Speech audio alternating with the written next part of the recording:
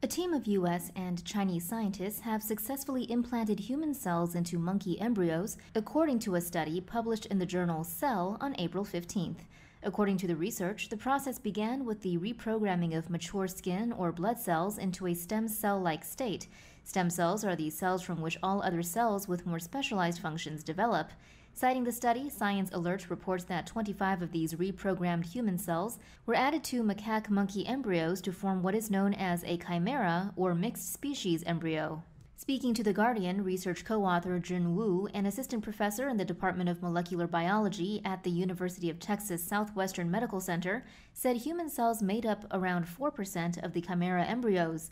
Science Alert notes that 132 of the chimera embryos formed initially. After 10 days, 103 of the chimeric embryos were still alive and developing.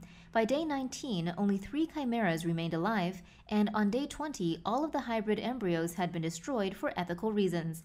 In their study, the researchers note they consulted with bioethicists and thus grew the embryos in a lab rather than a surrogate. This is also why they did not allow the chimera to develop beyond the 20-day mark.